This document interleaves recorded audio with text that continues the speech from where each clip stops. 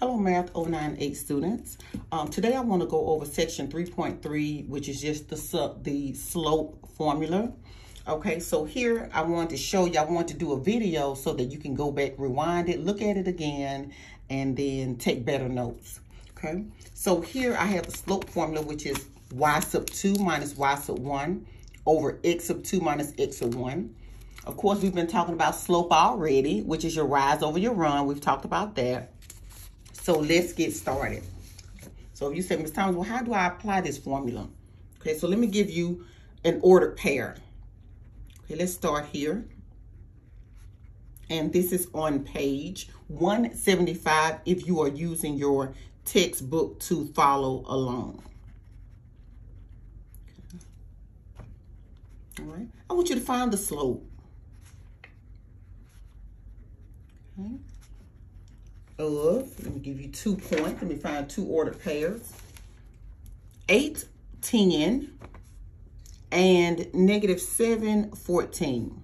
Okay. Now, this is the formula that I want you to use, and you can use your notes when you are doing your assignment. And the more you use the formula, the more familiar you'll become. So it's y sub 2, and most students call it y2. So it is y sub 2 minus y sub 1 over, this is the division symbol on your calculator, x sub 2 minus x sub 1. But if you look it up here saying, well, Ms. Thomas, I don't know which one is x1, x2, so let me show you. We've already did ordered pairs when we talked about graphing. That should be in your notes. So this is my ordered pair, x, y. So it tells me to slide over 8 and up 10. Remember that? This one, negative 7, 14 means to the left. And the elevator goes up 14, just like we talked about in class. Well, this time, instead of graphing, I want you to use the formula and tell me what the slope is. So here, since this set came first, I want you to put a 1 next to it. Since this set came behind it, I want you to put a 2 next to it. So this is always going to be the same order. X sub 1, y sub 1. X sub 2, y sub 2. Same order. And now we're going to substitute. Okay, we're gonna plug in. Okay, so where you see y sub 2, I want you to plug in a 14. Where you see y sub 1, I want you to plug in a 10. So I'm just putting it in here so you know what I'm plugging in. What am I substituting in? X sub 2 is negative 7. And for x sub 1 is, bring down your minus sign, is just plain 8. So right here, let me write it over here. So I have 14 minus 10, and I have negative 7 minus 8, and all of that can be put in your calculator. 14 minus 10 equals 4, here in the numerator spot. Okay. And negative 7 minus 8 in my calculator gives me negative 15. So this is my slope. So I know it was fairly easy, but you know, I like to give you more than 1 or 2 examples. Let's try another one. Okay. Example 2. Okay, I want you to find the slope. Okay, and slope is in your book is a lowercase m. Okay, if you do a capital M, that stands for midpoint, and we don't want you to be thinking about the midpoint. Okay, let me give you another set of points. What about negative 3, 1, and negative 17, 2? Okay, I want you to find the slope. So you always want to write your formula, and the more you write it, the more you become more familiar with it. Y sub 2 minus y sub 1 over x sub 2 minus x sub 1. So here, you're just plugging it in. So first, let's get this lined up. So this is my ordered pair, x and y. And remember, I said this set is first. It came first. And this set came behind it. Let's put a 2 here. Now, we just want to substitute in. We want to plug in. Where you see y2, I want you to plug in 2. Where you see y1, I want you to plug in the number 1. Where you see x2 or x sub 2, I want you to plug in negative 17. Where you see x sub 1, I want you to plug in a negative 3. So let's clean that up, okay? 2 minus 1, because minus is part of the formula. And then negative 17, I have a minus sign here and another minus sign here. So I have this, these are 2, okay? So here, 2 minus 1, I know it's 1. Right here, a negative times a negative is a positive, just like you said. And negative 17 plus 3 is negative 14. This is your slope. So I know you're thinking, Ms. Thomas, there is no way it is this easy. Yes, it is. Definitely this easy. Okay, let me find another example. I'm just flipping a page in the book. So I figured I would do a video demonstration so that you could rewind it and then come back to it. Okay, I'm just flipping through, looking to see another example that I could show you really fast. I am looking through the examples right now, y'all. To see if I see anything that's a little bit more difficult, but I do not see anything more difficult. Okay, let's try another one. You know I love examples. What if I gave you, for example 3, okay, find the slope of negative 7, negative 5, and negative 7, negative 2. Let's start there.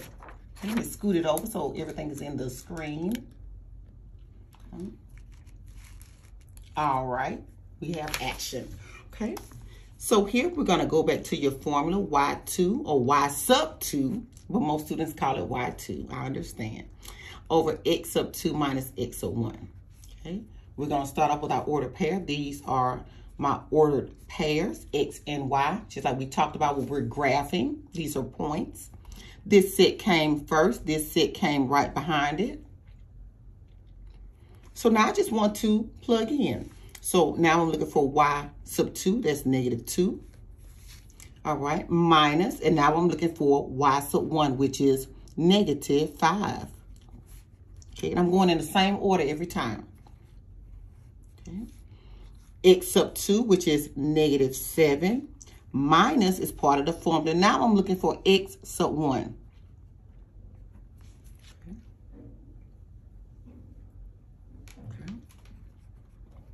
Here, 2 negatives make a plus plus like we talked about already in chapter 1 when we did chapter 2. 2 negatives make a positive. Well, if I put negative 2 plus 5 in a calculator, it's going to give me 3. Negative 7 plus 7 gives me 0. Oh, well, I can't have 0 in the denominator spot. So this is called undefined, just like you remember it from school. This is undefined. I do not want a 0 at the bottom. Now, if the 0 is at the top of my numerator, I will be fine. The slope will be 0. And I'm going to show you an example of that as well. Okay, let's do another one.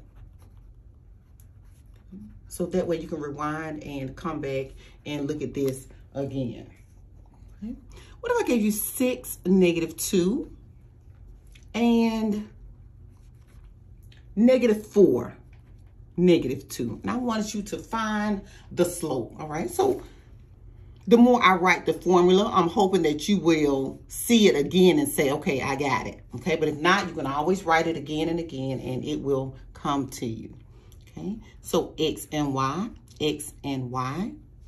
This is my first set, and this is my second set. It came right behind it, okay? So let me just substitute in. Let me plug in.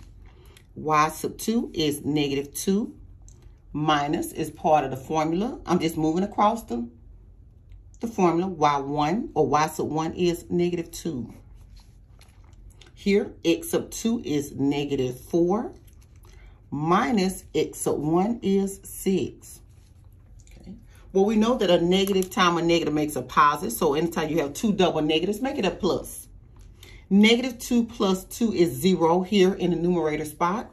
And negative 4 minus 6 is negative 10. Well, this is 0, okay? And so you can have a 0 slope, and you can have an undefined slope. So when you have an undefined slope, that usually means that your line is vertical. That line is straight up and down. It looks like this. If you have a 0 slope, usually your line is laying flat. We call that horizontal in your notes. Okay, and I'm hoping you wrote this in your notes.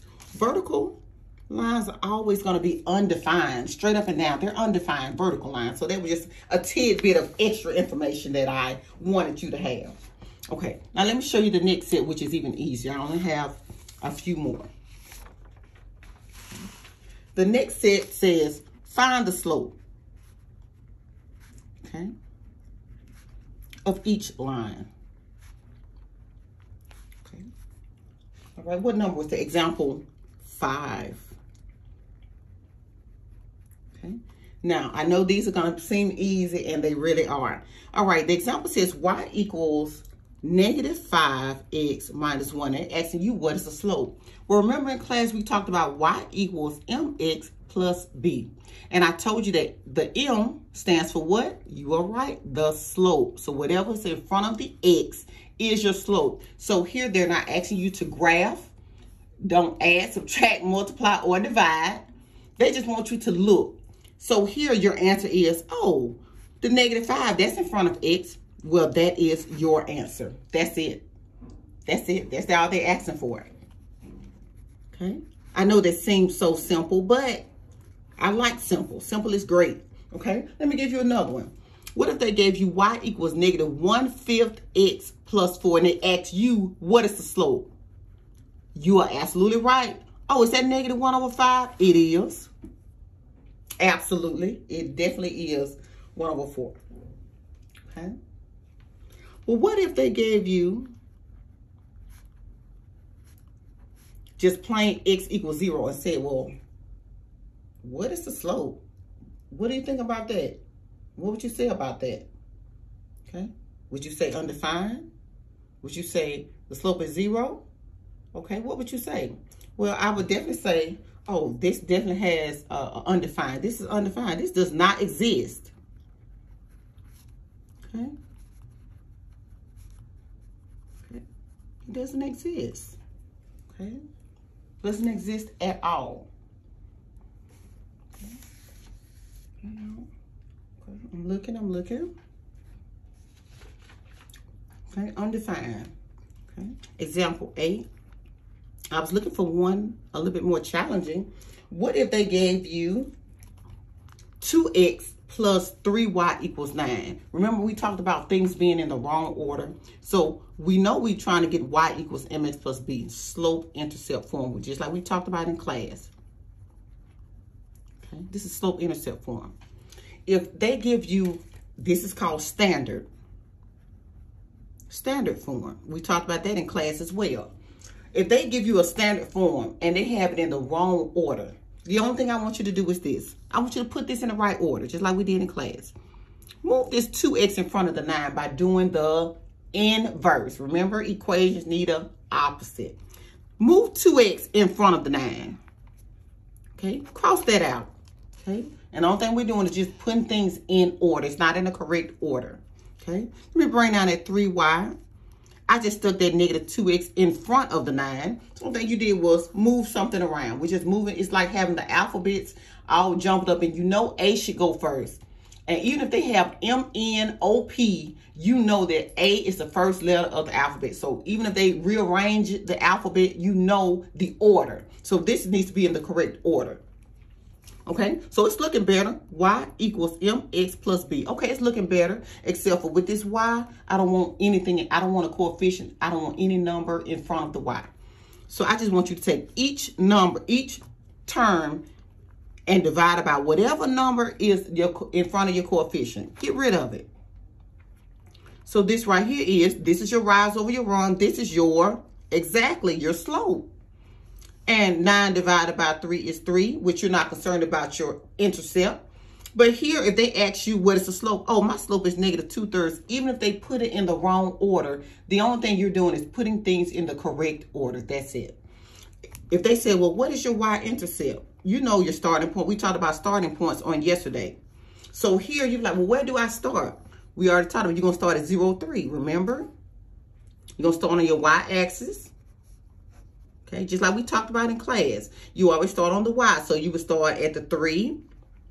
Okay, so if they ask you, well, what is the point? The point is 0, 3. Okay, so it's like just putting those critical thinking skills back where they need to be. Okay, y'all, let me give you another example. I know this video is short, but I like it short and sweet. Okay, so let me give you another one. Example 9.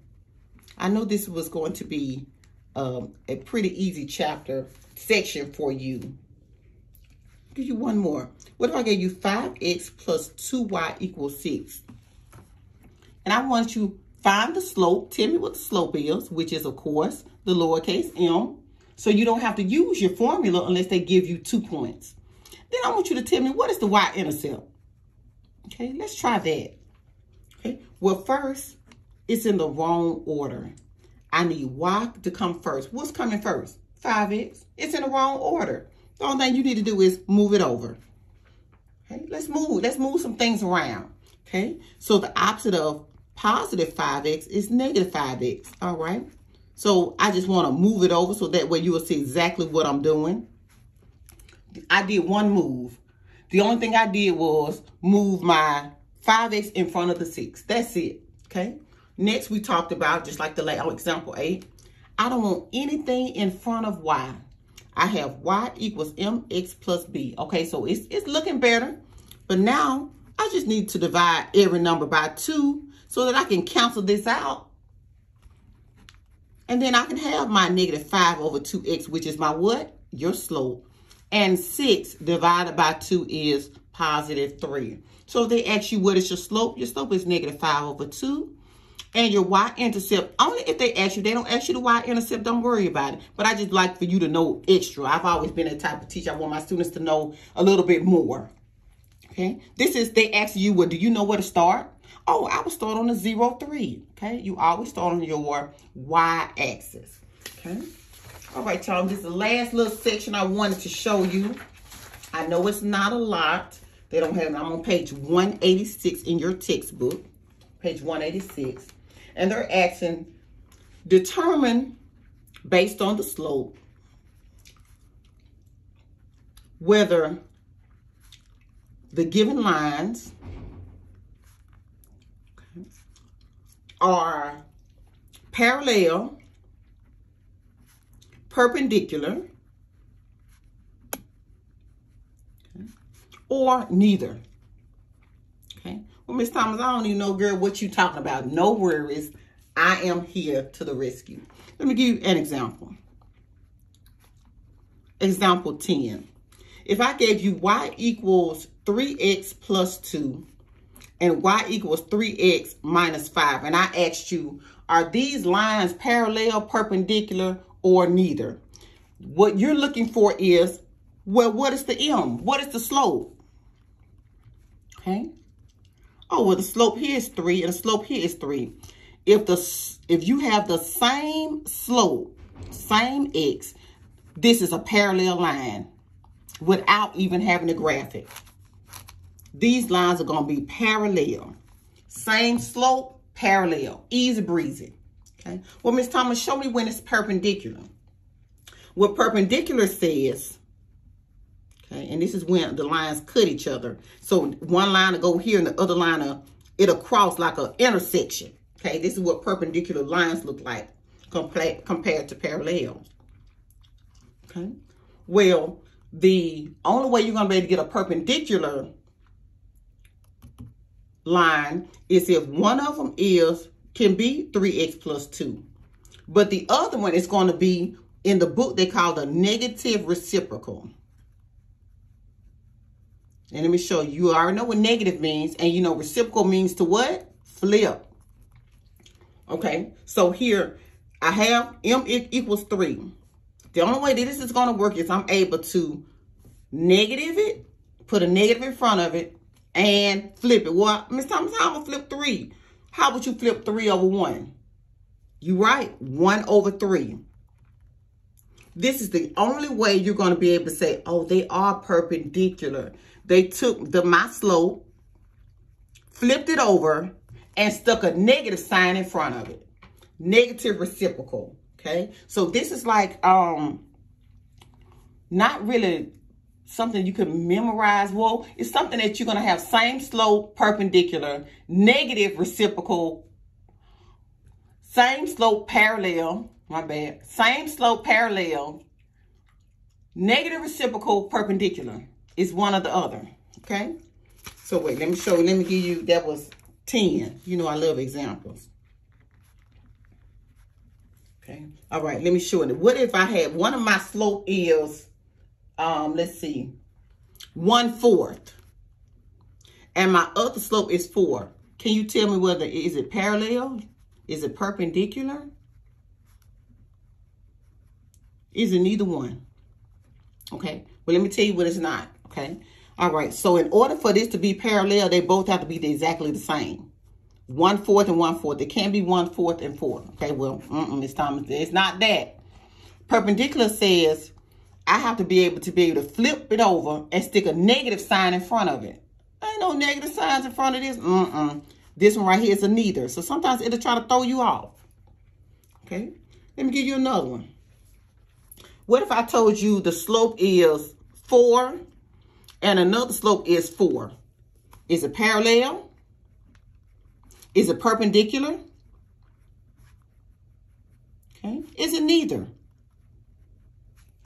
Automatically, your mind should go, oh, Miss Thomas, they have the same slope. This is going to be the easiest one that you do. Same slope, circle parallel. Okay. All right, let me give you one more. What about, y'all, I'm thinking, what about 2/3 and the other one, -3/2? Parallel, perpendicular, or neither. Okay, so you're looking at the slope. Okay, so is it the same? All right, well, we know not parallel, Miss Thomas. Well, can I flip it over? Did they stick a negative sign in front? Okay, so let's look at this. They got 2/3. What is the reciprocal? Can I flip? What when I flip over 2/3? Is that 3/2? Yes, it is. All right, they flipped it over. Well, did they stick a negative in front of it, Miss Thomas? Yes, they did. Okay, this is perpendicular. Okay, and that's without you having to graph it. And this is on page 186 in your book if you need to see more. So I don't want to make the video too long because I wanted you to be able to stop it, rewind to stop it, because I know this was a really easy section. But I wanted to also put it on a video. So have a wonderful day, students, and I hope this helps you with parallel, perpendicular, and slope of a line.